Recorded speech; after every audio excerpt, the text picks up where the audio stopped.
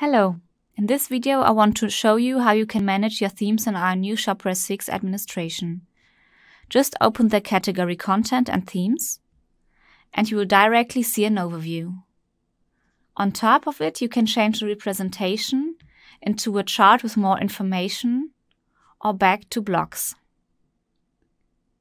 You can also sort your themes by creation or modification date. We can see that there are already 2 existing themes. Our Shopware default theme cannot be deleted, as you can see the log on the right corner. Using the 3 dots above, you will have the possibility to add a preview. Now the media library opens and you can choose a banner, for example, from the category Media.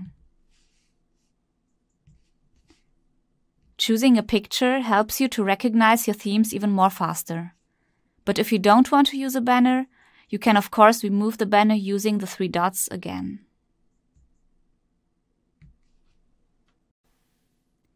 You can rename your folder below the preview and create a duplicate to get a new theme.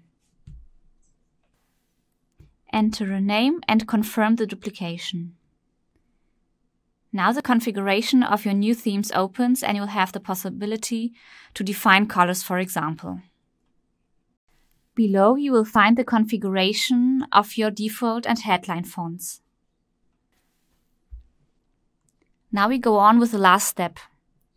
You can store your logos for a small, medium or large resolution. You can also define a fav icon, a logo for sharing or an app icon. Last but not least, you have to save the theme on top and confirm a second time. Now if you go back to the theme overview, using the tab next to the navigation, you will see a new built theme that can be used for your storefront. Thank you for your time and watching this video.